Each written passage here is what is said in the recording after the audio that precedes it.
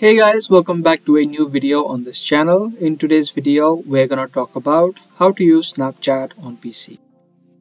Previously, in order to use Snapchat on your PCs, you would need to download the BlueStack. But however, now Snapchat is also available on the web or on the website. To use it, just open up your web browsers and search for snapchat.com.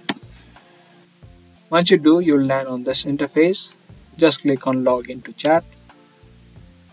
And you'll need to log into your Snapchat account by typing in your username or email address first, and you'll get a notification on your phone to verify that it's you logging in.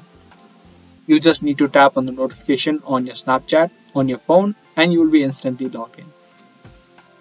Once you are logged into your account, it's pretty much the same as you use it on your mobile phone. The only downside to using Snapchat on the website is you cannot open up snaps. So as you can see, this is a snap that I have received and I cannot open it using the website, and it says open the mobile app to view. So that's the thing with Snapchat website, that you cannot open up snaps that happens into you. But other than these kind of snaps, you can open up the photos or videos that have been sent to you, as you can see, and also the text messages.